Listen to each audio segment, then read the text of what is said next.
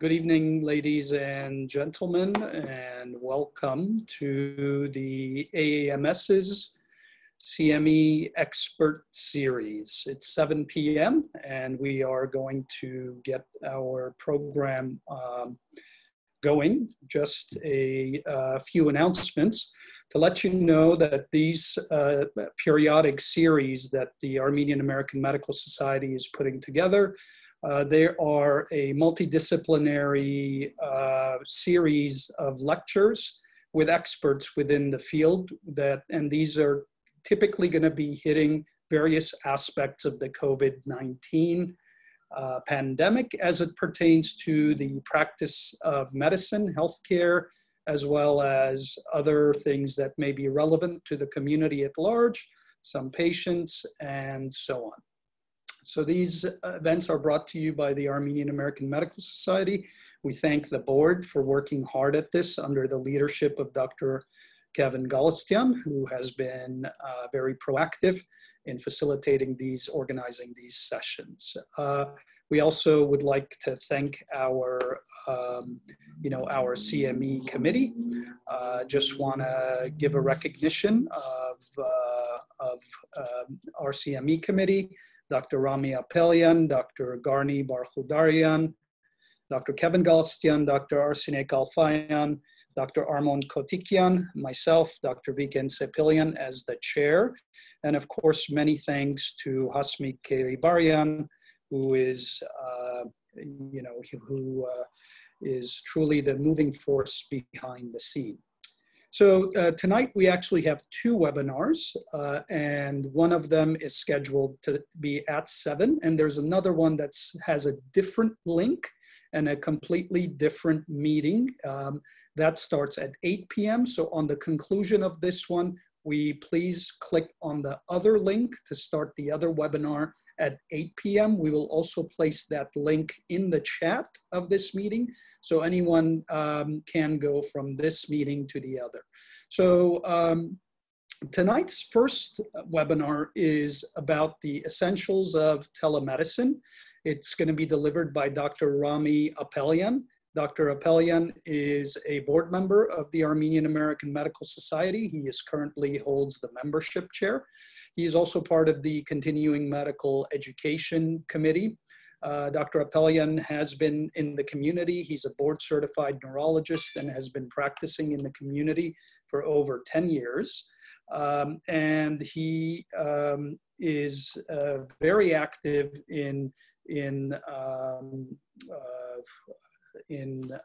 educating not only the community, trainees, postgraduate physicians, as well as physicians who are in practice. His talk is going to be on telemedicine. I'd like to point out that we have a series of talks on telemedicine. Dr. Apelian is a physician who has been engaging in telemedicine for the past month or so since the COVID-19 pandemic occurred, and he had to evolve his practice from an in-person practice to a telemedicine practice, and he's going to share with us some of the essentials and some of the actual pitfalls and so on that he has gone through. Now, just to announce that there's a second telemedicine lecture which will be delivered by Dr. Edward Keftarian on Thursday at 7 p.m. Dr. Keftarian is a telemedicine expert and has been doing this for years. He's a nationally renowned telepsychiatry expert, and he's going to give a different perspective on telemedicine on Thursday evening. With that, I would like to now ask Dr. Apelian, Dr. Rami Apelian, who is a board certified neurologist, to actually begin tonight's educational program and talk to us about telemedicine, the essentials of telemedicine in the era of COVID-19. Thank you, Dr. Apelian, and I want to thank everybody who is here today. Let me quickly share my screen so that we are on the same page. Okay. I don't know if any of you had an opportunity to watch Saturday Night Live this last weekend. Tom Hanks did a monologue from his kitchen with a laugh track behind him and an audience track. Unfortunately, I don't have the luxury of even having fake responses to today's discussion, but hopefully we are engaged and we are going to learn something today. I'm here to talk to everybody about the guidelines that have changed as far as the delivery and reimbursement of telemedicine services. Because of COVID-19, because of coronavirus and the pandemic, CMS and the Department of Health and Human Services have decided to allow for expansion of telemedicine services. So today is going to dive into how I, out of necessity, needed to shift my practice, but also make sure that my staff were engaged and my patients still had access to me, as well as still providing for my community when it came time for preventing people from going to the emergency room unnecessarily. Yep. Excuse me. All right, so this is a CME talk, so I do want to start with some disclosures. I do have consulting relationships with numerous pharmaceutical companies. None of that will be of conflict today because of the content I'm presenting. I may mention a number of products that can be used for telemedicine services. This is not really to serve as an endorsement or a criticism of any particular platform, just really for the sake of providing information. So this is the roadmap for today's discussion. I really want to make sure that everyone understands the difference between telehealth and telemedicine. I want everybody watching to perhaps have a thought as to how you can incorporate telemedicine into your practice. Maybe identify certain aspects of your practice that would benefit from this. There are certain aspects that may not. There are risks, there are benefits, there are challenges of implementing a new delivery service. So I'm going to share with you my experience and perhaps use that as a guiding tool for you. We're going to talk about coding. It's important that we understand how telehealth services are coded, either before or after the change that has occurred in March of 2020.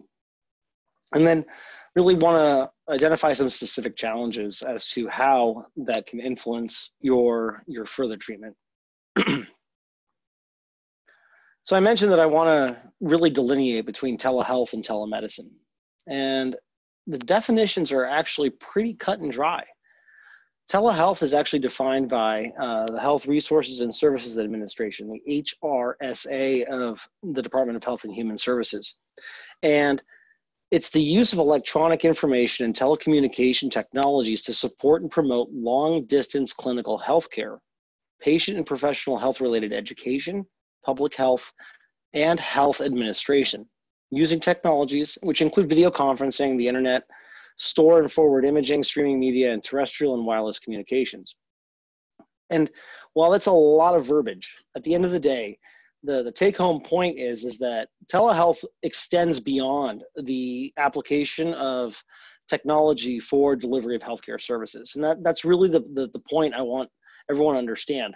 Oftentimes the words telehealth and telemedicine are used interchangeably in typical language, but I'm not necessarily sure that that's accurate. So the word telehealth actually refers to a much broader scope of being able to provide remote information rather than the word telemedicine. So what is telemedicine? And the best definition I could find for telemedicine came from the American Academy of Family Practice. And they say telemedicine is the practice of medicine using technology to deliver care at a distance. A physician in one location uses a telecommunications infrastructure to deliver care to a patient at a distant site. And I think this is really what we all think of when we say telehealth or telemedicine. So who can practice telemedicine? I'm going to focus this aspect of the conversation strictly on outpatient telemedicine. Inpatient telemedicine has been used in the setting of acute strokes, providing ER services for at least 10 years now. And that's really not the scope of today's conversation. The scope of today's conversation is focusing on outpatient services. So prior to March 17th, 2020, And you're going to see later, I'm going to reference March 13th, 2020. And the rationale behind this is that an executive order was placed on March 13th, but we did not receive guidance from HHS until March 17th, 2020. So prior to March 17th, 2020, the patient, that person who is receiving telehealth services needed to live in a rural or underserved area. And the physician had to be licensed in the state from which he or she was broadcasting, and had to be licensed in the state where the patient was receiving services. So while in a large state like California, that may not be much of an issue, there are certainly cities in the United States that share borders between states. I can think of Tahoe here locally, where part of the city is in California, parts in Nevada. Kansas City is another wonderful example. So the physician who was providing telehealth services needed to be licensed in both the delivery state and the receiving state. Additionally, patients actually had to leave their home and go to an outside location in order to have service delivered. They had to go to a designated authorized site, authorized clinic or hospital in order to actually be able to communicate with the doctor on the delivery end. There were well-established definitions for virtual check-ins, and the reason I put that in quotes is because essentially these were phone calls that physicians could bill for based on time, but provided significantly reduced reimbursement and required certain time restrictions and time constraints in order to even be billable. So they weren't necessarily practical. Additionally, Medicare Part B did have clauses for e-visits, provided that the patient and the physician engaged in non-face-to-face communication through the patient portal. Non-face-to-face meaning they are not in the same room. However, it did require video services, again, at a significantly reduced rate compared to standard E&M coding. And this is an important point. Physicians and patients had to have an established relationship. You could not do a new consultation with a patient via telehealth. So what's different now? And I want to introduce to you the current healthcare climate and what it is we're navigating and why this is important.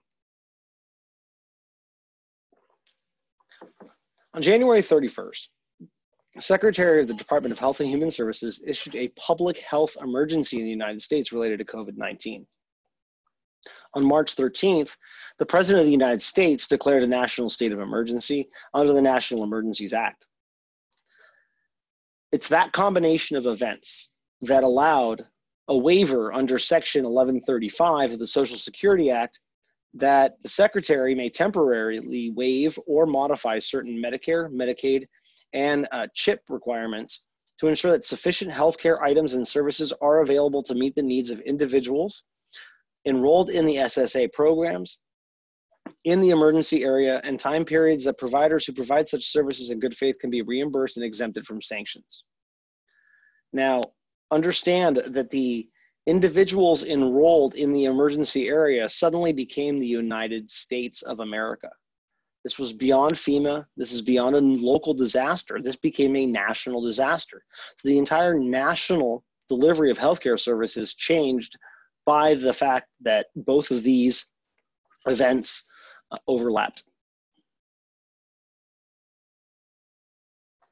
The specific language used in HHS's publication, really, I want to kind of focus on a couple of different aspects here. On the first bullet point, you see that physicians and other healthcare professionals, the fact that they needed to be licensed in the state in which they were providing services and potentially delivering services, that requirement went away for all Medicare patients, all Medicaid patients, and all CHIP patients. So all federally funded programs were able to say, hey, we're going to pay you, just deliver services, please. Self-referral sanctions associated to the START program were dismissed, and the performance deadlines and timetables could be adjusted, but not necessarily waived. What does that mean? That really has to do with meaningful use and MIPS. For those of you who are using an EHR, some of those requirements were put on hold. But why? Why did all of this happen? At the end of the day, I think the American Medical Association summed it up best. They said, we're doing all this to limit the risk of COVID-19 infection for patients and other persons who could be exposed from an in-person visit. So this is here to protect the physician from an asymptomatic carrier that may be coming into their office. This is here to protect the patient from potentially being exposed by a physician carrier who is asymptomatic. This is to protect people from being in crowded spaces and really observing the social distancing laws and the stay-at-home laws, but still allowing us to provide care for our patients in a way that is ethical and appropriately reimbursed.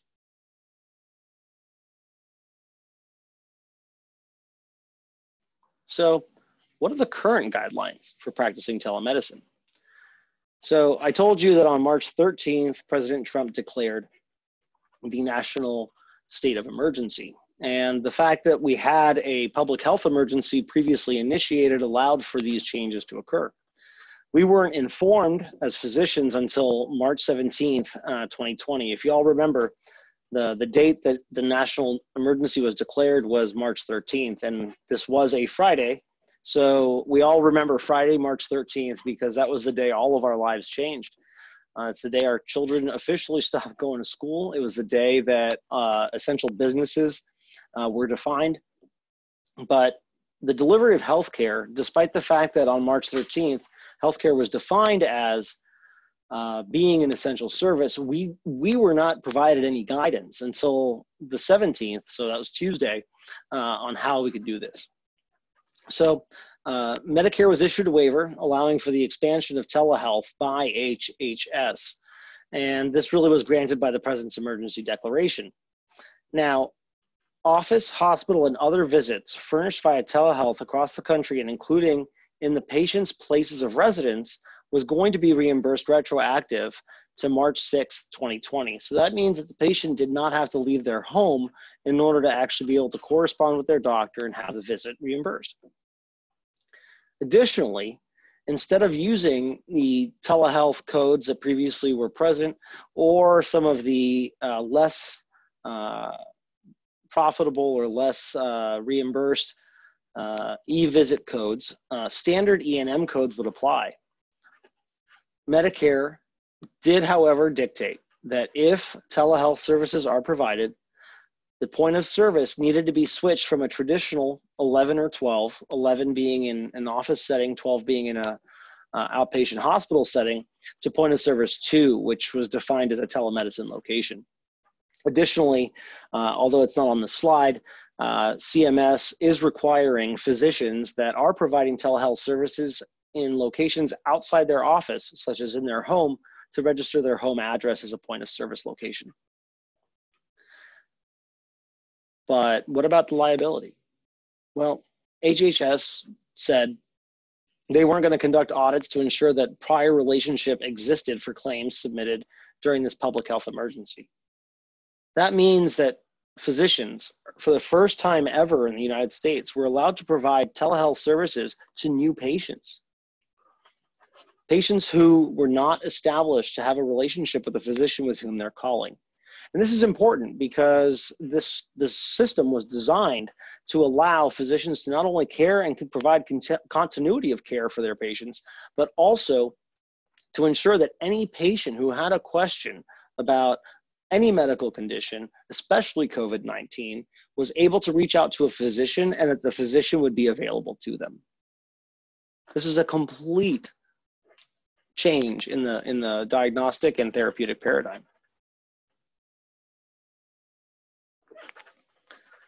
So a question that I get from a lot of my colleagues who have watched me kind of do this is to say, you know, like, how do I do this? How can I practice telemedicine? And really, the expansion of the telemedicine requirements actually only requires interactive audio and video telecommunication system that permit real-time communication between the patient and the physician.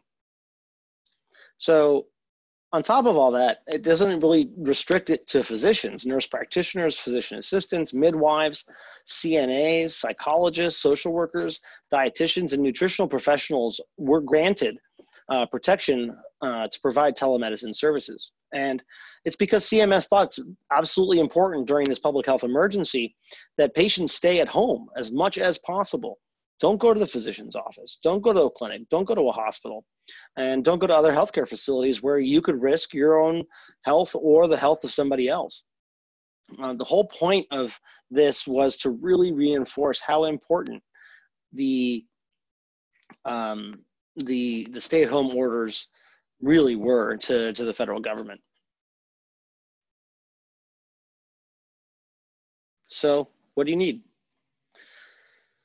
This is actually interesting, and it all depends on what your long-term goals are, but at the very least, a device capable of connecting to the internet, a device with a camera, a device with a microphone, and a reliable internet connection. So pretty much a smartphone will do the trick at this point, especially under the fact that the HIPAA waiver exists. I told you about the fact that HIPAA is not going to be enforced, and this is really to ensure that patients can have access to their physician by any platform possible. So you can use a tablet, you can use a laptop, a desktop, a cell phone. I mean, any device that meets the aforementioned criteria. So what does the patient need? Exactly the same. And so FaceTime suddenly became a means of providing healthcare. Skype suddenly became a means of providing healthcare services. Any video-to-video telecommunication system suddenly became a means for delivering healthcare services. I mentioned virtual check-ins and e-visits. These were defined before the changes that we've been discussing. And there were different criteria, different electronics requirements. There was also a completely different coding structure that resulted in lesser reimbursement, as I mentioned. All of this information is available on CMS's website. Their press release really details that. I don't want to focus on this because really what I want to focus on is how to maintain your practice in the setting of requiring telemedicine services. So this slide is actually a telemedicine coding summary. And I want to focus right now on the top third of this slide where we talk about the Medicare telehealth visits. Essentially your 99201 through 99205, your 99211 and your 99215, which are your new patient visits, and your routine follow-up visits are now reimbursed on an outpatient basis. The criteria for which you can bill has not changed. So whether you are dealing with a complex history, whether you're dealing with a complex physical exam, difficult decision-making, all of those factors that go into the coding structure that was previously defined by CMS still apply. Now, there are codes for inpatient, emergency department, consultations via telehealth that's outside the scope of today's conversation, as well as follow-ups for inpatient telehealth conversation outside the scope of today's discussion. I did mention to you that there are e-visits. Essentially, e-visits are either defined by telephone call or by camera should you want to use them. They are coded as below with the 9942 blank, depending on the level of complexity. Again, I discourage the use of these services since everybody at this point has a telecommunication device that has video, audio, and a reliable internet connection.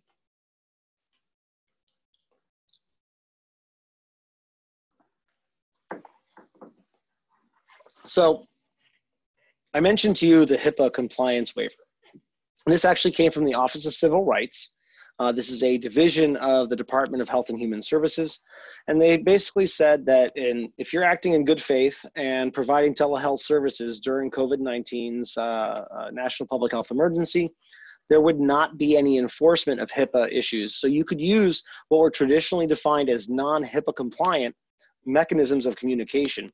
And this is FaceTime, Skype, WhatsApp, whatever you can do to do video to video. And this really was designed with a specific intent. Medical providers were empowered to serve patients during this public health emergency, really providing care to those that are most at risk, including older persons and persons with disabilities. Now you look at this and you say, okay, telemedicine, electronic devices, older persons, persons with disabilities, I'm not sure this meshes well. And I can tell you this is one of the challenges that I'm going to address as we discuss the implementation challenges that I have faced. So I briefly want to discuss products and services that can provide telemedicine services. There's no magic solution here. There are a number of service providers, and like all things in medicine, you have to do a risk-benefit analysis. There are numerous professional associations that have directories of different telemedicine service providers. I encourage you to look at them. I encourage you to perhaps educate yourself on the risks and the benefits. Some of the features overlap with things that already exist in standard EHRs. So this is something that is worth some investigation. But you really have to ask yourself, what are your goals? Do you want to preserve access to your patients during this difficult time? If the answer is yes, then anything goes. I mean, whether you want to use a platform that's well-defined or you want to use a routinely available video platform, obviously anything goes if you want to say yes to that. What about minimizing patient travel to the office, minimizing exposure to the patient, staff, ultimately my family when I go home? Well, again, anything goes. Any platform will work under these circumstances. But the question you really have to ask yourself is this supposed to be a short-term fix, or is this something that you're potentially going to try to utilize should you have the permission moving forward?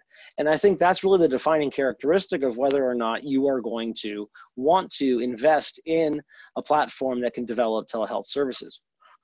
Now, on top of all that, you have to understand that if you do develop telehealth services using one of these readily available platforms like Skype or FaceTime or WhatsApp, that will require you to give your patient some personal information, whether it's an email address or a phone number by which they can reach you. So it's important that you really understand those risks as well.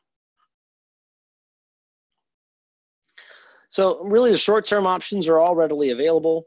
As I mentioned, really the biggest risk is that you may have to expose some personal contact information. Also, obviously, older patients may not be able to understand the technology or utilize it well. So a lot of our older patients have required assistance from their children or neighbors to help them through this. Long-term plans, really the biggest risk with any of the long-term solutions is cost. Most of these long-term solutions, assuming that the HIPAA waiver is not going to last forever, these are HIPAA compliant solutions, so they do cost money. And again, now you're also asking older patients, those patients that are most at risk, to learn how to use a different technological platform in order for you to develop services. Let's talk about the patient portal for a second. If you have an EHR with a patient portal, oftentimes there are premium services associated with the patient portal that will allow you to have HIPAA compliant conversations with your patients that meet all the aforementioned criteria to bill appropriately.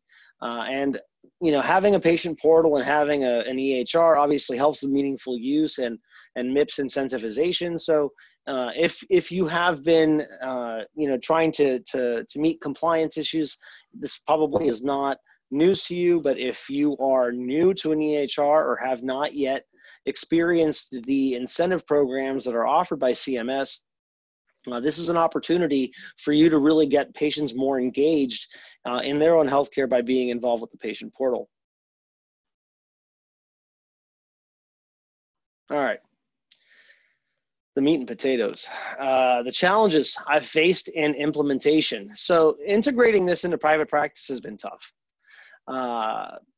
In fact, when we signed up with the platform provider that we signed up for, none of my staff had ever used this platform. I had never used this platform. We were talking about whether or not we were going to run this in the office or run this from home. And ultimately, I chose to shut down the practice for about a day and a half or 2 days, which, if you think about it, in a Monday through Friday outpatient practice, shutting down for 2 days is about 10% of your month. So that did require a loss of income, a loss of cash flow. But it was important to me to sit down with my staff members and try to establish a protocol that would work for us. And that really required their engagement. And so this was actually an opportunity that, in retrospect, I look back and I say was a very great team building opportunity. Because my staff and I got to implement new protocols that worked for everybody, worked for the patient, worked for them and their workflow, wasn't terribly disruptive, and still allowed me to continue to see my patients. Now, one of the biggest challenges we faced is coordinating with the patient remotely, and we instituted some protocols so that our staff could essentially communicate with the patient offline, ensure that they're getting on board, and then that staff member would communicate with me so I could get in on the call. If I'm on a telephone call, however, or excuse me, a video call, and I place orders into the EHR, one of the other operational issues we faced is how do we deliver orders to that patient? And my staff were actually very diligent with coming up with various solutions to ensure that the orders, whether they were labs or radiology or referrals to outside sources, were adequately delivered to the patient. Another challenge is prior authorizations. We know that a number of medications, particularly brand name medications, require prior authorizations. A number of medical procedures, whether they're radiographic or even something as simple as physical therapy, require us to get prior authorizations. So how was I, as a physician, going to communicate to my staff who is not engaged in the interaction between me and my patient that an order was placed and that a prior auth would have to be done? And this was something that we also had to navigate. Ultimately, the reason we have telehealth is to minimize people's risk, whether that's the doctor, the patient, or the staff's risk of potential exposure to SARS-CoV-2 or COVID-19. And so this required a lot of trust that my staff would work from home, and that while they are on the clock, they are working, and while they are off the clock, I'm not going to bother them. So it did require a lot of dual understanding.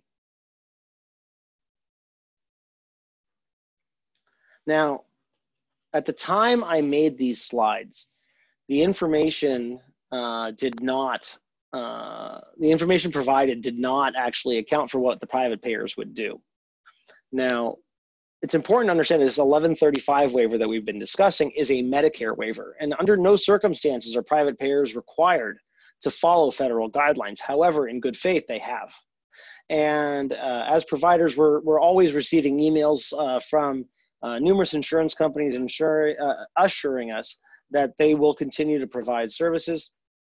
One of the conflicts here, however, is that some of the some of the insurance providers actually have their own platforms for telehealth services. And this was a conflict that I was very motivated to address early on, and through the help of the CMA, the California Medical Association, as well as LACMA, the Los Angeles County Medical Association, I was able to actually get a lot of questions answered. And just because patients have a platform that's designated to them by the insurance provider did not exclude me from being able to see my own patients via telehealth services. So this was a huge plus and a huge win for us as physicians. I'm getting constant emails, constant faxes, constant mail to the office about the different insurance providers' commitment to reimbursing physicians for telehealth services. Oftentimes, if you're seeing a patient with telehealth services, some of the cost sharing definitions have been waived as well. You'll have to refer to your contract and each specific payer's website. However, payers are indeed reimbursing, and I can tell you that I began doing this as early as March 16th or March 17th, and I have received reimbursement for the telehealth services. So how are you going to bill this? How are you going to code? How are you going to get paid? So using outpatient telehealth service at this time, using the criteria defined by the Department of Health and Human Services and the Centers for Medicaid Services, you just bill standard E&M services. So that's 99201 through 99205 for new patient visits, 99211 to 99215. That's a typo, I apologize. 99215 for routine outpatient services. And basically, there's two ways you can meet criteria to satisfy the requirements for each of these codes.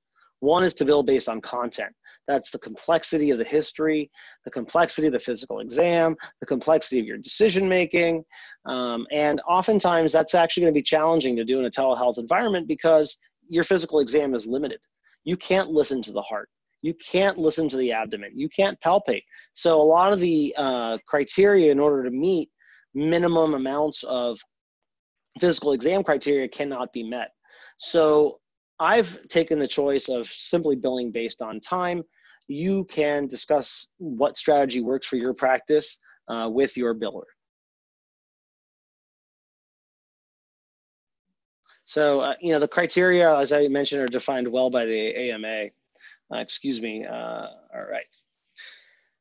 So the billing based on time, we're running out of time in today's discussion, and I want to make sure we have enough time for the questions. So I'm just going to kind of race through this, but there are resources available to provide you coding requirements based on time. The short version is that as long as you meet this minimum threshold and you can bill the code associated with that time.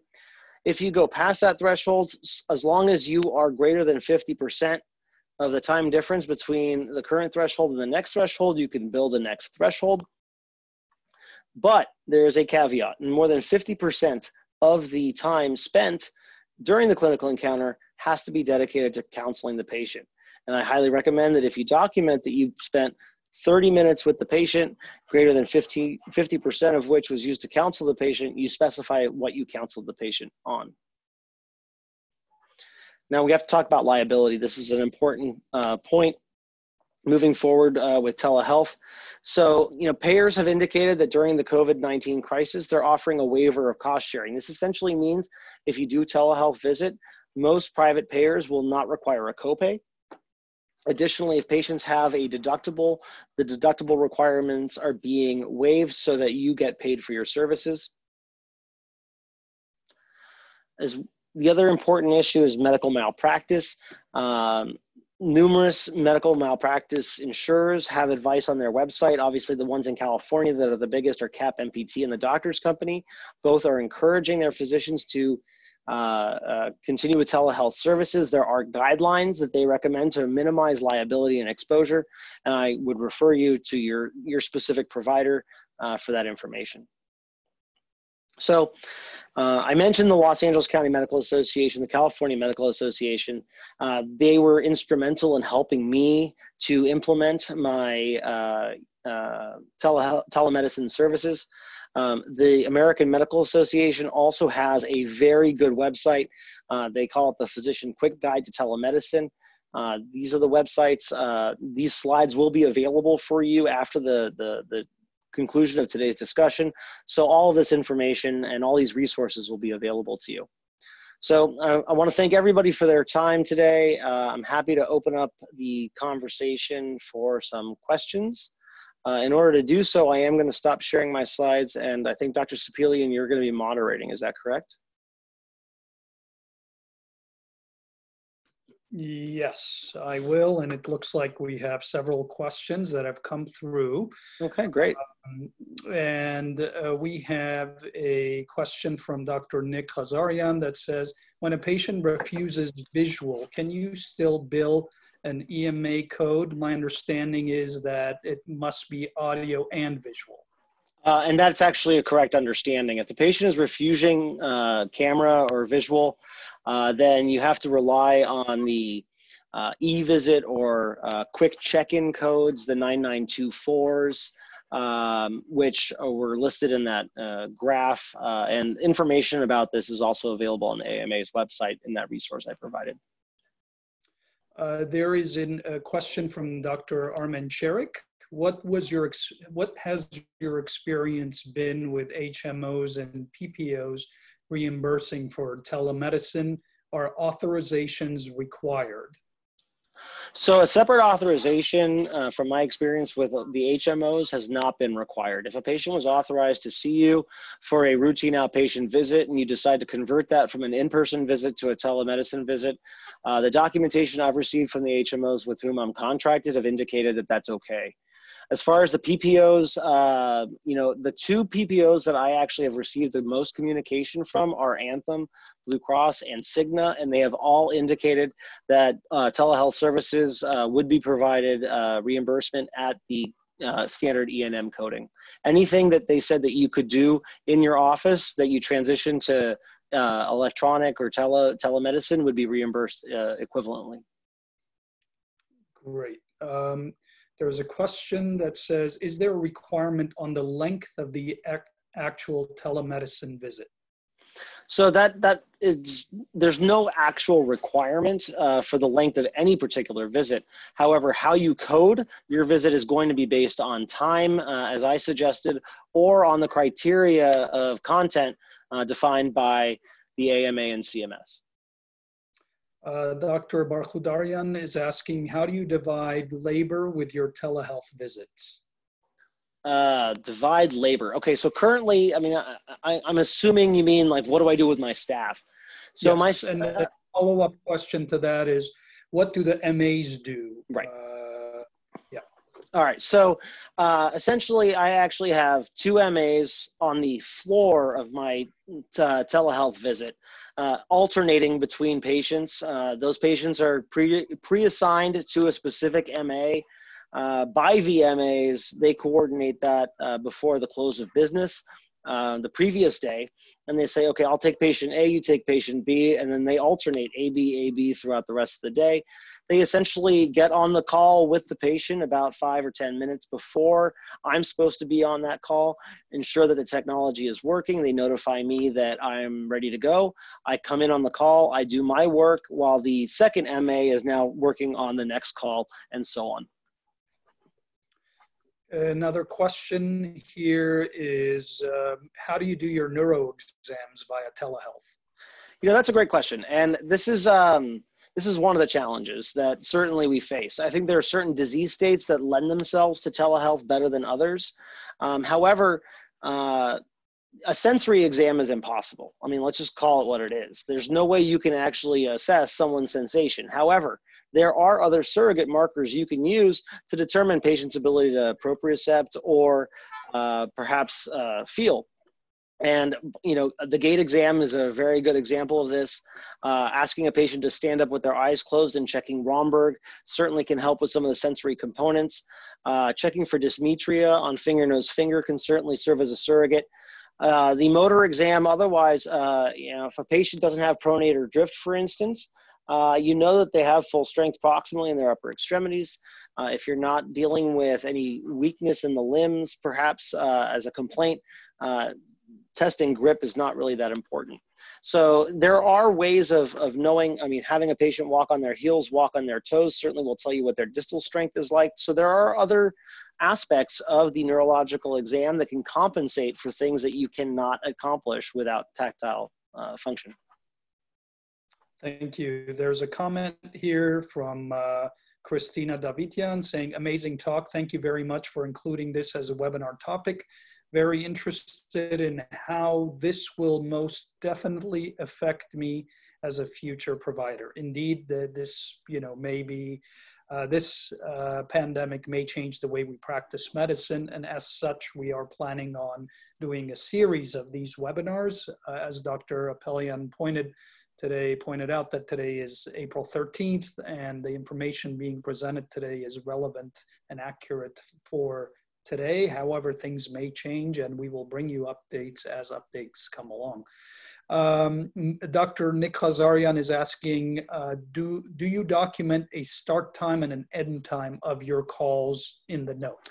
I do not. The documentation requirements do not require you to do so. As long as you are documenting the amount of time you spent with the patient, that really has been the criteria, whether or not telemedicine is involved or not. A physician is assumed to be honest and attesting at the time that they are signing their note that the information provided is accurate. We have a question here. What are your thoughts about the future of telemedicine in upcoming years post-COVID-19 era? Well, I mean, so I mentioned what are your short-term goals and what are your long-term goals. And my anticipation is that we will be providing telehealth services or telemedicine services in the outpatient setting moving forward. This was my assumption, and consequently, I decided to go with a platform that is subscription-based for my practice. Do I have any guarantees? No, this is my assumption. But since I am in charge of my own practice, I do have to make some decisions and anticipate what the future may yield. So I'm investing now, thinking that this will be a platform that we will be utilizing later.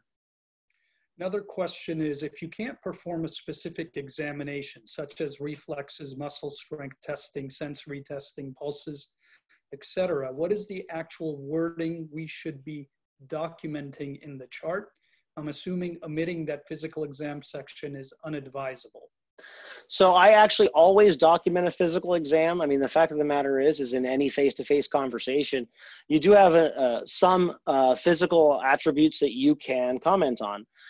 Things that are reliable are the patient's affect, their mood, their orientation, their ability to answer questions, whether or not they look disheveled or not.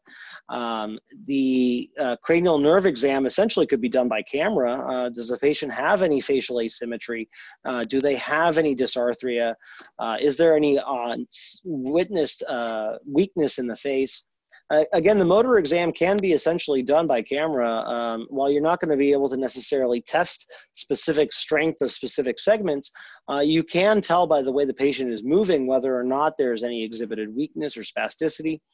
The sensory exam and the reflex exam are completely out the window, but coordination and gait can certainly be assessed as well. I will document all of that. I will also document at the beginning of my physical exam that the visit was conducted via telehealth, so the physical exam is limited to certain features.